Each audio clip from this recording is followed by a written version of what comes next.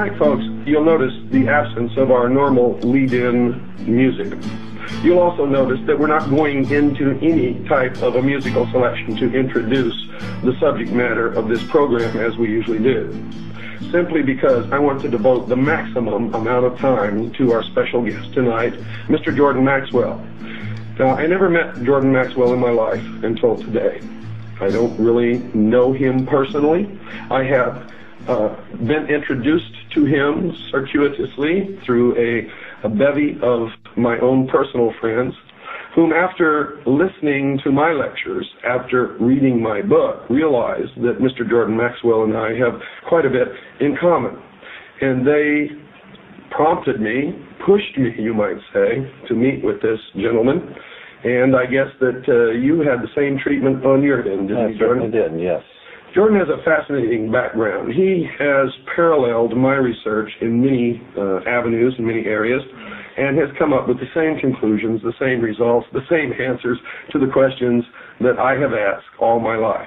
And tonight we're going to be talking about the answers that he has come up with. But first I'm going to ask him to introduce himself to our listening audience. Jordan? Well, thank you very much for asking me to be here. My name is Jordan Maxwell, as we said. As of 1959, I became very interested in the subject of secret societies and subversive movements. I came about it because of my family. When I was very small, my mother's uncle worked in the Vatican Secretary of State's office as a civilian. And on occasions when he would come back to home to visit, back to this country, he would sit and talk for hours about the intrigue going on throughout the world, behind the scenes of religion and politics and all the nefarious plans that are being fomented by governments and religion, and I became fascinated with this subject. Since then, I have, as I said, since 1959, I have really delved into the subject myself, and I find the more that you find out about this subject, the more you know how much you don't know, because it is an enormous subject that takes in not only the fraternal orders, the secret societies of Freemasonry, the occult societies going back into the most ancient world, going back to pre-Sumerian, and those symbols and emblems which were used in the ancient world are now even being used in our world, our modern-day world, and we don't even realize it. As a matter of fact, things like the oil companies, the automotive companies, the cigarette companies, use symbols and emblems, and of course in government, national institutions, educational institutions, our world is filled with symbols. And symbols are like the letters of the alphabet. If you put enough of them together, they spell a word, and you put a lot of them together, and they tell you a story. The story I am talking about is the secret societies and occult orders that go all the way back into the ancient world, and I believe, and it's my opinion, that they are still in operation today behind our major religions and major governmental agencies. The symbols and emblems you can see with your own eyes and do some research, and you'll find that they go back into the ancient world. Now, we like to talk about that there's a separation of church and state in America. The fact of the matter is no such separation exists. There is a very direct connection between the religious establishment in this country and the political establishment. And as you probably well know, has always been the case. All the way back to the pre-Sumerians, the king was always the mediator between God and man, as well as being head of the temple state. The pharaohs, of course, of Egypt perfected this so that they were both gods and mortals who were ruling the state. The Caesars picked up on this, of course, and it's come down through the ages. And even in our country of America today, we have a direct connection between church and state. And let me draw your attention to this, make you an example here. Churches, when you go into most churches, you will find that there are like 3 tiers high, and then the altar sits on the top tier. The same is true in a courtroom. You go into a courtroom, and you'll see that the bench sits on 3 tiers high, and the 3 tiers high has been traced in the reference works of Freemasonry to the first 3 degrees of Freemasonry. That's correct. Yes, and so then you have the priest who comes out, the clergy who comes out with the long robe, and incidentally the reason why clergy always wear long robes is because it's a female garment, and it represents the feminine connection with God, and that's why clergy wear a long robe. It also has to do with when the clergy wears the long robe, the judge, when the judge comes out, he wears the same long black robe. It's the same black robe that you wear when you graduate from university or high school. The black robe is a very important symbol. It has to do with a very ancient cult called the Saturnalian cult, going back into the ancient Semitic world, the worship of Saturn. Black was a color attributed to Saturn, and even today in Islam, in Mecca, in Saudi Arabia, you have this square of Mecca within the magic circle, or within the Masonic circle, and Mecca is black, and it's draped in a black robe. And so this is a world fraternity of secret societies that use the same symbols. But let me get back to the government, the courtroom, and the church. When you're sitting at a church, you of course are looking up onto the altar, and the priest is looking down on you. There is always a fence in the church, and then there's a gate, and only the priest can go through the gate to enter the altar. The same thing is true in a court. There is the fence, and there's the gate, and only the attorneys can go through, and they're called the logos, and they go through and talk to the judge for you. And of course the judge is sitting 3 tiers high, so he can look down on you, and you look up to him. The same symbols which are used in religion are used in political circles.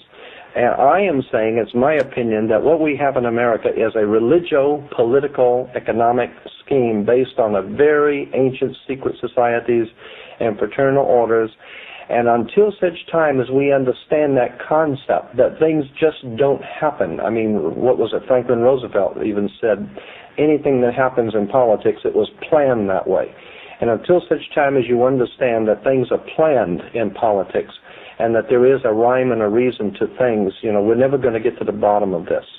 A classic example of what I'm talking about is we here in this country, we hear politicians, the president and the local leaders saying that they can't seem to get a handle on the crime problem, the drug problem, all of the different problems that are facing us as a people, and they just can't seem to get a handle on these things.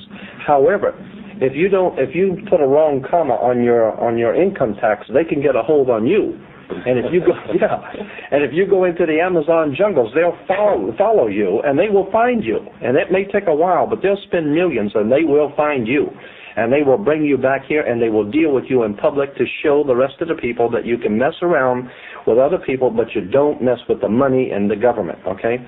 So the point I'm making is that if they cannot seem to get a hold on crime, but they can get a hold on you, the question should be asked, how is it that a country 50 years ago, which was a lot less sophisticated, got a hold on Adolf Hitler, and he had a standing army all over the world. They can get a hold on the Soviet national economy and destroy peoples and nations all around the world. They can get a hold on anybody they want, except for the drug trade, except for the crime. And I'm saying that the crime and the drug trade in this country are purposely allowed to exist, and in certain cases even promoted. Because according to the ancient cults of the ancient world, there was a term that has come down to us, and many Freemasons in the audience will readily remember this. According to the ancient cults, there was something called ordo ad chaos in Latin, which meant order out of chaos. Right. So the idea was that if you can create enough chaos, that the people will be sufficiently frightened and will give to you the power and the political power to bring back law and order. Now, there was a television comedy program many years ago called Get Smart. And when people tell you to get smart, it's implying that you're missing something here. All right, Get Smart. You'll remember that on one side in the TV show Get Smart, on one side was chaos, and the other side was control. And I'm saying that's exactly how you get control, by causing chaos. The idea is that if you're going to pull a scam on somebody, you're going to pick somebody's pocket or something, you always have a diversion. You do something to draw the person's attention while you're picking his pocket. If you're going to break out of a prison, you always have the gang fight down at the far end while the guys are crawling out the hole on the other end. The idea is you set up a diversion, you cause chaos, and out of that you can get control, because people will sufficiently frighten people, will give you the power to put down these these problems. Now Adolf Hitler did this, and he worked it perfectly, and it works. A lot of people are wondering, why is it that the German people would have ever allowed Hitler to do what he did? Hitler was elected to office because of the chaos that he was doing. He was causing the chaos. The people came sufficiently frightened, and so they had given him the political power to put down the trouble, because they knew he was the only guy that could put down the problems, because he was the one that was causing it.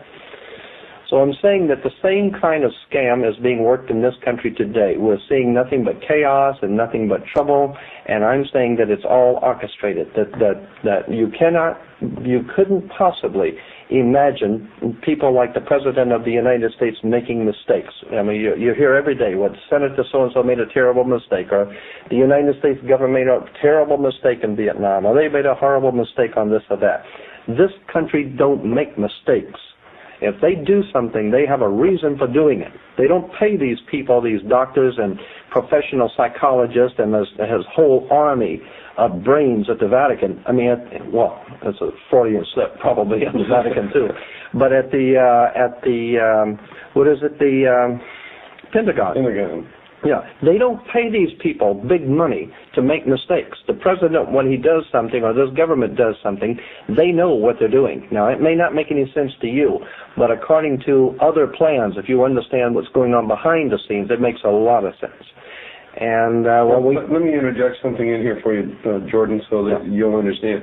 My listening audience has had 22 hours already. Their education is far beyond anybody that you normally talk to. Right. They understand what we're talking about. They understand the involvement of the Vatican. They understand the symbology of the mystery schools. Right. Now, we may have some listening audience out there who just tuned into this show, or maybe just found it a couple of shows ago, but most of my listening audience worldwide have been listening to this show since the 4th of May, 1992, and have an extensive education into all of this. So if you want to cut to the meat of the matter, these people will understand. You don't have to build up to it. Right. Well, I mean, I talk to audiences so often, and I'm aware that when I'm talking to an audience, that people generally have not been initiated into this kind of thinking, and so that's why I try and lay a foundation for. There are a lot of occult symbols and emblems in government and religion, and I wanted to get into one in particular. The Nazis, the communists, the fascists, and all of the ancient world powers that have ever existed have used one common symbol continually, and that's the sun. Now, if you understand that the earliest history, the prehistory of the human race, goes back into the most ancient times, and God knows how far back that would be, 10, 20,000, maybe 50,000 years, I don't know. But if you go back to the earliest times of the human race, you can appreciate that the world was a very different place than what we live in today, okay? And so if you understand that it was a very cold and very fearful world at night, okay? And if you understand also that in that cold and fearful world, when the sun went down, there was a lot of fear for your life. There were a lot of predatory animals. And so the coming of the sun the next morning was always something to look forward to, that brought warmth, that brought light, and brought security. And around that concept grew a whole religio-political philosophy of the coming of the sun, God's sun, the light of the world. And it has been used by the ancient Egyptians, all the mystery schools, and of course you probably know it was referred to as Baal, a worship at one time. Baal was the sun, God's sun, the light of the world. And, the whole concept in the ancient world was that he had 12 helpers, which were the 12 signs of the zodiac, or the 12 months of the year. And, of course, and he died, of course, with the crown of thorns, like the Statue of Liberty has the crown of thorns. It's the corona, or the sun rays.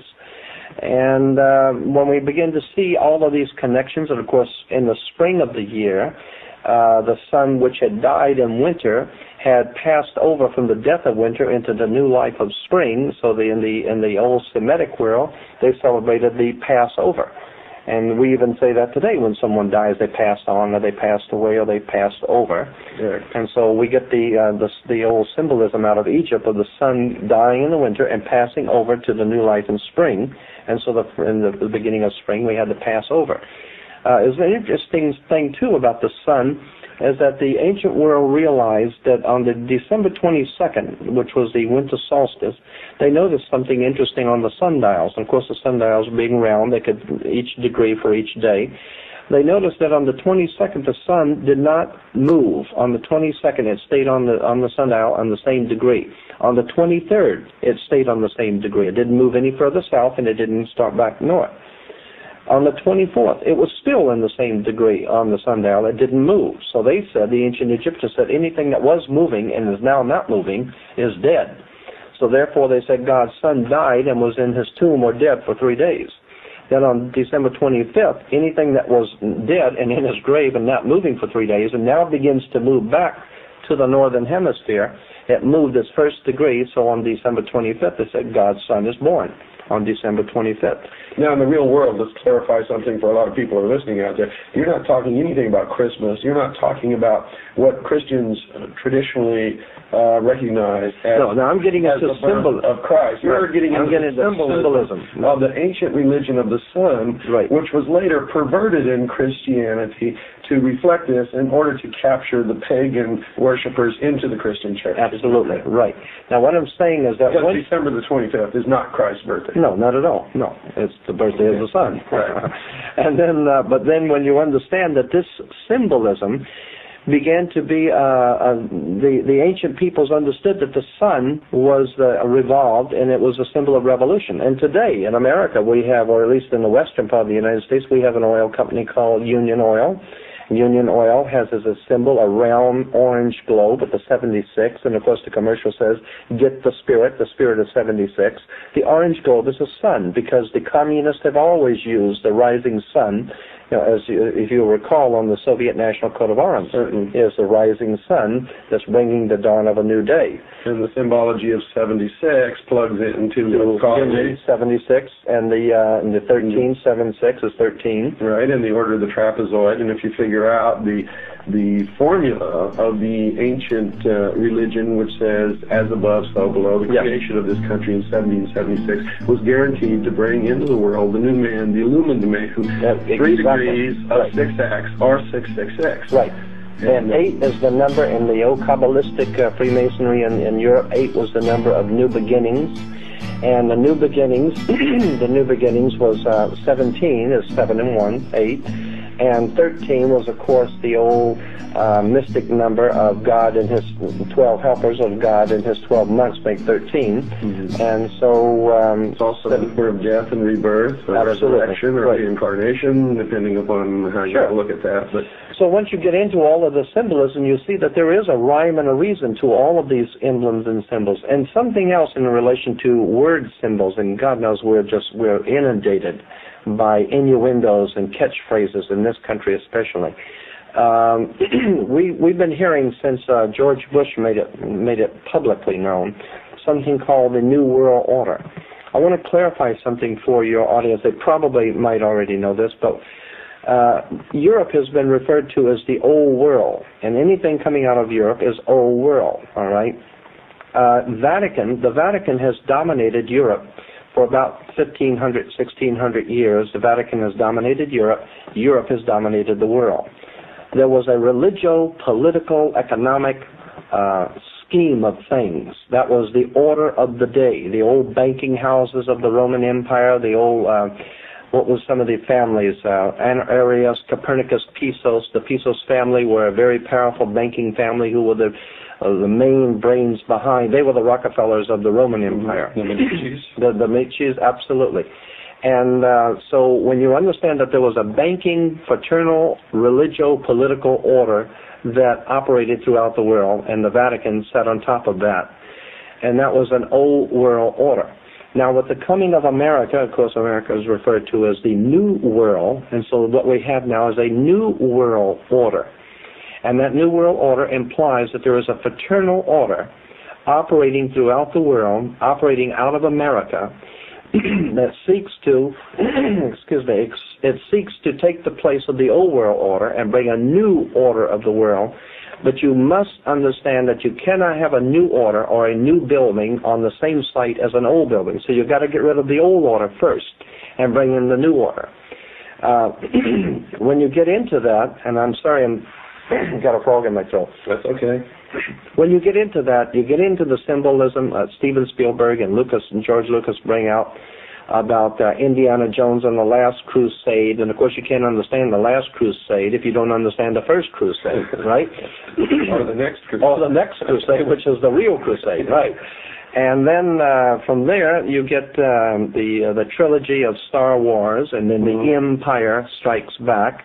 And, of course, New York is referred to as the Empire State. That's correct. All right, and so you get the Empire Strikes Back, and then, of course, you might know this, that in Freemasonry, there is a little ideologue or a little genie-like mystical character, supposedly in Freemasonry, that they said was their mediator between the gods and the Freemasons of the Knights Templars. And that little saint, or that little, what would I say, mediator, in the old Knights Templar tradition was a little short, monster with pointed ears, and his name was Yoda. And you go into the old Masonic literature and pictures, and you'll see pictures of Yoda, because he was a Jedi Knight. And if you understand the Jedi Knights, where it was connected to the old order of the knighthood of the Knights Templars. So what we're talking about here is the Star Wars. We're talking about a spiritual war in the heavens, so to speak. Well, this was a cosmology, a celestial religion, so to speak. Absolutely. They talk about moving on to the celestial sphere, right? When they discuss passing it. That right, and then of course the sun was. Well, the ancient Egyptians said that the sun walked across the sky, so therefore we have Luke Skywalker, and then you have 1,000 points of light. That's 1,000 points of light, and 1,000-year reign of the Nazi Empire, or whatever. And what we're talking about here is secret societies and their use of symbols and emblems in religion, in politics, and philosophy. And incidentally, when you graduate from university, I meant to bring this out. When you graduate from university, you wear a long black robe. The black robe is, of course, the same black robe that the priest wears.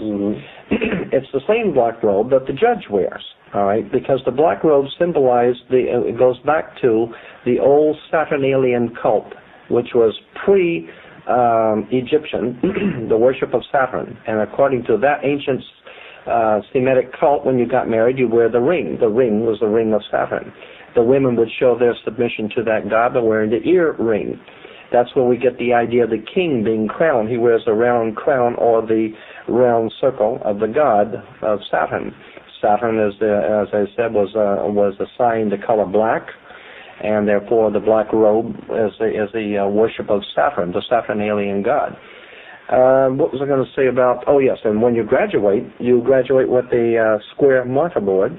The square mortarboard is always the symbol of the brick masons use the mortarboard. And then, of course, when you graduate, you are referred to as an alumni, which comes from the word illumini. You have been illuminated, which basically means you now know what to kiss and when, and how to think and what to think and how to act. And you have been properly educated. You belong to the priesthood. That's right. You belong to the priesthood. And if you go along to get along, and don't cause any problems, then you go along to get along. You might get a little, right? That's right. Exactly. Nobody else gets anything. And my point is, and I have said this to so many audiences, that this country, the United States, has no real enemies in the world.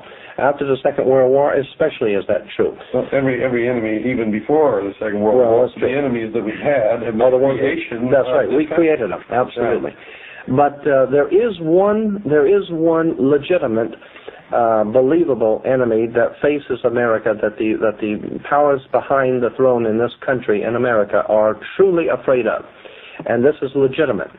They are totally frightened to death of us, the people, because they realize if the people ever wake up, something that Joe Kennedy was quoted as saying, something to the effect of beware the American conscience, because if they ever wake up and find out what we're doing, it's going to be hell to play. And so I believe that there is a legitimate enemy that this country perceives, and that's us. People who think too much, people who read too much, and people who talk too much. But that's always the case, though, Jordan, because we know that what's coming is going to be a socialist state. Oh, totally. Every time socialism has won anywhere, the first thing that they've done is that they have literally perverted the intelligentsia, Mm-hmm. which has brought them to power. And then the first thing that they did is Get rid of kill them. the Get rid of them. intelligentsia. They killed them. Absolutely. And the intelligentsia aren't very intelligent because they haven't learned this yet, because they're still doing it. But The more we change, the more we stay the same. that's right. We'll come back to that Yeah. in just a few minutes. Folks, I hope you're paying attention to the show, because Jordan has an awful lot to say, and you can hear that he's right in tune with what we've covered before. Don't go away. It's time to take our break. We'll be right back after this very short pause. Jordan, can we talk about some of the symbols, the symbology that people are going to run into in their everyday life as they go about their business and maybe haven't even understood what these things mean? Yes, as a matter of fact, as we were saying before, that the world around us is filled with emblems and symbols. And if you know how to read the symbols, you can tell where people are coming from. You can tell what organizations are coming from. For instance, in Washington, D.C., which is a very interesting place, you have the Washington Monument, which is, of course, the Egyptian obelisk. Now, the Egyptian obelisk is pointing, is of course, the male phallic symbol, okay? And the male phallic in the Washington Monument is connected to something in the White House called the Oval Office. And when you understand the male phallic with the female Oval Office, you're talking about the coming of life, and that's the life of the nation. You have the Pentagon. The United States Pentagon comes from the five-pointed pentagram. If you take the arms off of a five-pointed star, which has been used in devil worship and satanic worship for thousands of years, if you understand, you take the arms off of a five-pointed star, the interior of the star is called a pentagon. And so we have the United States Pentagon, and of course the Pentagon is used by the Chrysler Corporation as their symbol, the Pentagon. Why? Because Chrysler was the company that was chosen to make the military hardware for the United States, and they had the contract, so that's why they still use the Pentagon as their symbol. And on the back of the dollar bill, of course, we don't want to forget that, because the dollar bill is crammed filled with symbols. And Roosevelt, Franklin Delano Roosevelt, said that the reason why it was all these symbols were put on a $1 bill is because he figured that all over the world, people, no matter how poor you were, you would have in your hand the almighty dollar. And if you have in your hand the $1 bill, then you have in your hand all of the symbolism of the secret societies and the occult orders. Of course, on the left-hand side of the back of the dollar bill, you have the pyramid. Now, you've got to ask yourself, why would you have an Egyptian pyramid on an American dollar bill? And then you will see the letters Annuit Coeptus over the top of the pyramid. Annuit Coeptus in Latin means our enterprise is now a success. God has favored our enterprise. The enterprise, of course, is on the banner beneath the pyramid, which is Novus Ordo Seclorum, which is the new order of the world, new order of seclorum, and that's where we get the word secular, anything that's worldly. So now we're talking about a new world order on the bottom of the pyramid. You will find that the pyramid has 13 layers, and there are 13 letters in Annuit Coeptus. And then if you go to the right side, you'll see the seal of America with the eagle. And above the eagle, you'll have 13 stars, which stand for the 13 colonies originally. But the 13 colonies and the 13 stars go back to Jesus and the 12, because they're moving in on and using the ancient societies are moving in on the teachings of Christianity, imposing themselves under the 13 being Jesus and the chosen 12. Then you've got the 13. Let's see, on the right hand side, you've got on one side of the eagle you have the 13 leaves and the 13 berries and the 13 leaves, and then on the other side you have the 13 arrows. Everything is done in sequence of 13. Of course, on something else I wanted to bring up while I'm thinking about it is that so much of what we have seen in movies and television are symbols. Are you aware that I have been talking to some doctors in Los Angeles who have been doing some research on this, and I find it to be absolutely fascinating that Many of the gangs, the Latino and the black gangs in the major cities across America, their graffiti that they are spraying on buildings, their graffiti are actually Masonic emblems and Masonic seals and symbols. And I have seen a whole collection that these doctors have. These are medical doctors, but they are interested in this subject. And they have been collecting hundreds of pictures of graffiti and showing the research into the ancient secret societies. And there's no way that these black and Latino gangs could know these symbols. There's definitely a connection between the gangs and some sort of a higher orchestrated mind behind the warfare going on between gangs. I don't think those gangs are by chance. I think they have been nurtured and orchestrated and promoted and even financed. I mean, if you think about it, how those gangs have money to travel around, they can buy guns, they can roam around, they don't have to work. Where are they getting their money from? Well, not only that, but their main occupation is the narcotics business and fomenting chaos, confusion, and fear. Right. And they haven't got the background of understanding, learning, to put together the kind of logistics network that it would take to supply this kind of an enterprise. Absolutely. So someone with an awful lot of money, an awful lot of organization, and absolute ability to provide 100% protection is supplying these city gangs. It's not the mafia. You can bet. This is a very sophisticated, a totally protected organization. Absolutely. As a matter of fact, the San Francisco Chronicle had 2 full pages in one of their newspapers I still have, where they were talking about how this federal government was bringing in narcotics from Asia during the Vietnam War in the bodies of American servicemen that were being killed in Vietnam, and they were bringing in bags of pure heroin and pure narcotics from Asia in the bodies of American servicemen. And what were they doing with it? They were giving it directly to the mafia, because the mafia is doing a little tricks for the government. It takes care of business for the government, so they have to be paid. Well, let's clarify one thing here. It's not the government.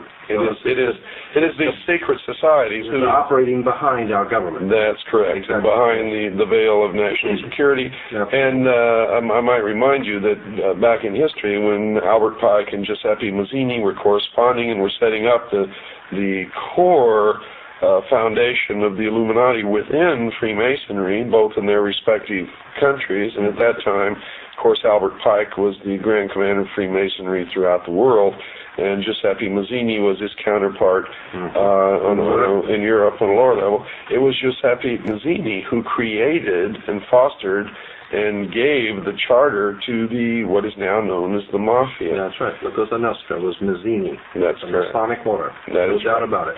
And this explains the close cooperation between government and the Mafia. That is right. Absolutely. And when we also understand that the old magic practicing priest, of the old Celtic Druid priest of ancient England, in the person of Merlin the magician, when you understand that the old priest, the magicians, worked their magic on people with their magic wands, and their magic wands were always made out of holly wood, and they're still working their magic today with Hollywood. If you understand how we are being manipulated, we're being programmed, Hollywood is nothing more than an instrument in the hands of the secret societies. And in Los Angeles, anyone who knows anything about the motion picture industry knows that the real bosses are in New York and back east. Nobody makes any decisions here in Los Angeles. Those decisions are made by some very powerful people behind the scenes in New York and upstate New York. And we're not talking about just Hollywood. We're talking about the media overall, in general, right, including print, television, radio, right, the whole works. And specifically, what we're looking at is a very sophisticated method of manipulation and brainwashing, exploitation.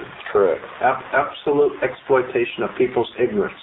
Somewhere along the line, and as I said to you before a few minutes ago, the greatest enemy this country will ever face, the people who are behind the scenes of government in this country, their greatest enemy is you.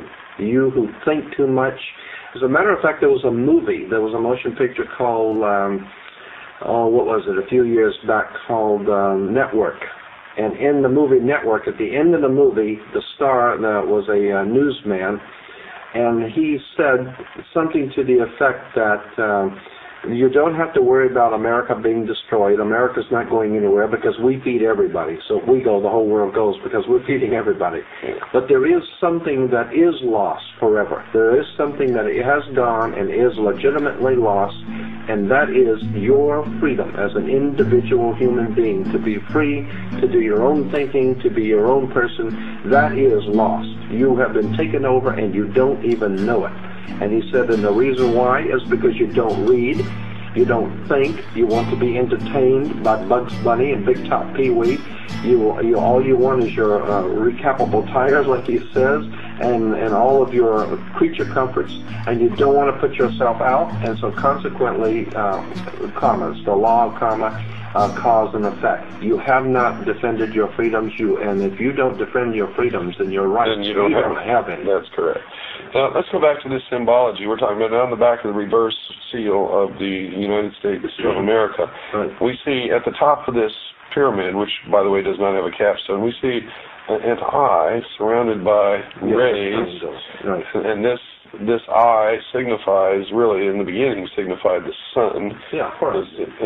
And the god of the sun. That's correct. And we see that same symbol as the insignia for CBS. Mm-hmm. CBS, that's right. And we also see in the NBC peacock a tail, and each feather of the tail has an eye on it. And we also see the symbol of one of the information computer networks, America Online, is the pyramid with the, again, all-seeing eye. We see the symbol of Prodigy, which is another computer information service, which has as its symbol the pentagram. And by the way, folks, there's been a lawsuit brought against Prodigy because it has been discovered that as you sign on to the Prodigy computer bulletin board database system, built into the program that they send you so that you can sign on to this system and use it, is a method whereby they actually read the information on your personal hard drive, on your personal computer. And I don't know where that goes or what they do with it, but there has been a lawsuit that's been brought against Prodigy for they've been caught in the act, is what I'm trying to tell you. And it's in court right now. We'll let you know how that's resolved and what happens. But I will tell you, if you're signing on to some of these national computer information database systems, there's a good chance that you're the one that's being that is being computerized, probed for information, while you think that you're probing them for information. It's actually the other way around, and it's set up intentionally that way. I had an interesting conversation with a very high-ranking rabbi in America about 3 or 4 years ago. And he had written a book, and I was very interested in it, about symbolism, or occult symbolism in America. And some of the interesting things he brought out was the movie Frankenstein.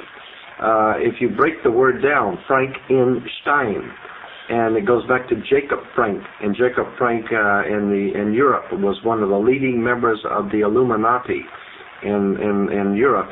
And the idea was that in the old movie, Boris Karloff comes out and tells you, in the old original 1933 movie of Frankenstein, he comes out and says that this is a story about a old mad scientist at Bavarian University of Ingolstadt. And he has put together all of these nefarious pieces and created a monster. And that's what Frankenstein meant. And the rabbi was bringing out that all this story of Frankenstein is that the Bavarian professor Adam Weishaupt had put together a Frankenstein monster to frighten the world. And what he did is he used different people and put them together, the different pieces, into a monster. And so Hollywood has known these stories. Hollywood is totally aware of all of these symbolism that's behind these stories. And so I'm saying there's no way we are going to remain a free people without facing the facts that it's an educated electorate.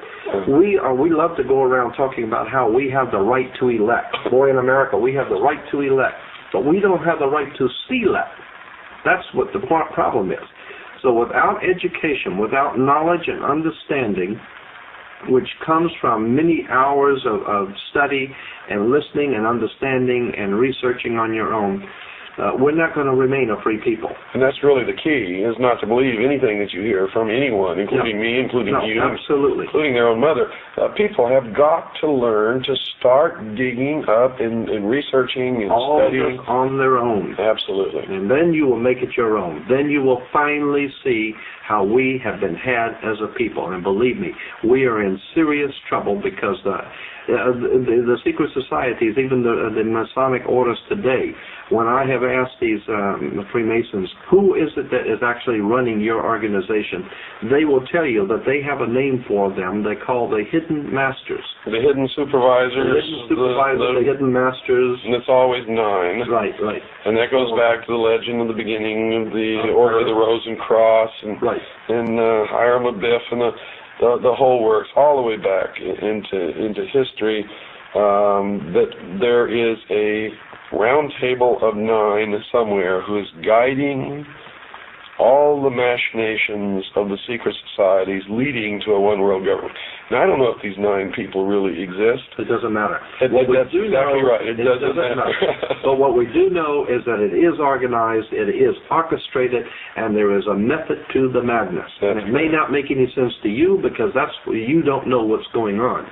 But if you were in the inner sanctums of these criminals as they're planning their criminology throughout the world and their bloodshed, if you were a fly on the wall meeting with these criminals, then you would see that the things which are happening in the world make sense. That's correct. And also, one of the methods that they manipulate us is to turn us against each other. Absolutely. Racism is a form of this. Yes. Getting different religions to fight against each other is a form of this. But that's a protection to them. As long as you're out fighting somebody else, you're not joining forces to uncover them. It's part of the distraction, the illusion, so that we're not looking in the right corner to see the cockroaches doing the real damage. Absolutely. When they crawl out from under the sink at midnight. And that's a very good analogy, because that's just what they are, the cockroaches. And as a matter of fact, they have symbolism in words, as I said, and I'm going to throw this one at you.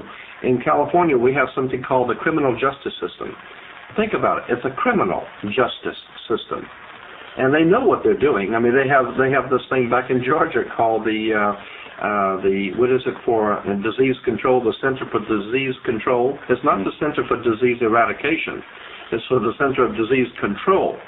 The way that we have grown up in this country, accepting symbols, emblems, words, institutions, government symbols, we need to educate ourselves that there is a whole world of knowledge there that we have not been privy to know. Well, their concept of us, meaning the normal, everyday, and I consider myself to be in that category. Right. I'm just like everybody else out there. Probably if I had never been a member of the Office of Naval Intelligence, I would never have caught on to any of this and would not be doing what I'm doing right now. So I'm no different than the average listener out there.